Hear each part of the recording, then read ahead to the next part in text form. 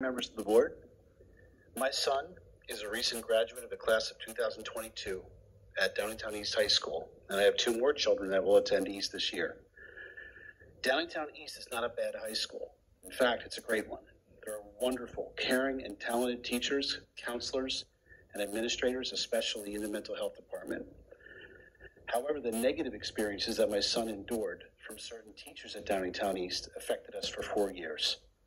My son was ridiculed, threatened, not to tattle to his parents, ostracized because of his IEP, humiliated and belittled by teachers, including one that rolled their eyes when my son asked to utilize a coping strategy, one that called him a freak to other students in the class, and one that said, quote, "Oh my God, just go," unquote, when my son was having a panic attack in class.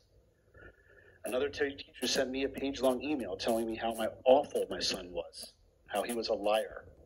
And after all that he had done to help, this is the thanks he got. The teacher actually wrote, quote, "I will no longer be communicating with him. I wish him the best in his future endeavors," unquote. This was in May, with weeks of school left, and I was left speechless. My son is now thriving. However, I surmise that my son did not graduate from Downingtown High School. He survived Downingtown East High School. I have felt the terror and the pain of hearing him say, "I am not safe, and I have a plan to end my life." Not once, but twice, and finding out that it was some of his teachers that broke him down to that point. He did have wonderful moments at East that he will never forget. He will also won't forget the teachers that mocked, threatened, gaslighted, retaliated, and worst of all, was made to feel so empty and worthless that suicide was a viable option to stop his pain. I'm sharing this with the board, with what happened to my boy, to emphasize the culture that still exists at Downingtown East.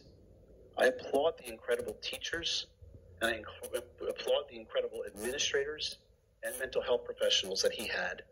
They lifted his spirit so he could believe in himself.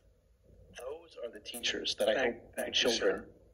Thank you. Oh, I apologize. No, don't apologize. Thank you. Apologies.